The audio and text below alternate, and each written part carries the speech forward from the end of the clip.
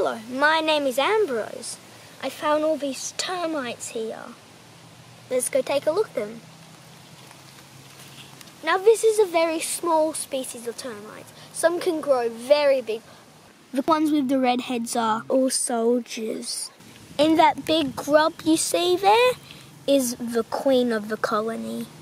Now, as you can see, some of them are jittering. The soldiers are headbutting their heads onto the ground. Now, that is a threat display, saying, "Don't come near us, we'll defeat you."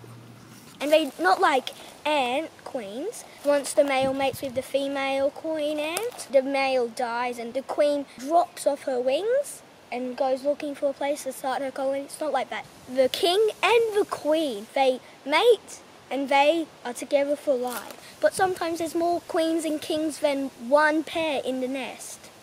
And the king, even though he's not with the queen, he's probably deeper in the nest. He looks mostly like those ones with the red heads. He's a bit like that, but much bigger. That green-headed ant's getting attacked by soldiers. That green-headed ant is now trying to sting its opponents, but I'm afraid that green-headed ant could be done for. Now the queen will lay over 1,000 eggs a day, which is a lot. And she can live for, I'm not quite sure, but I think it's 40 or 100 years, I don't know. It's quite a long time. And if the king or queen dies, just a normal worker could become a queen. And it's not like ants, all workers are girls.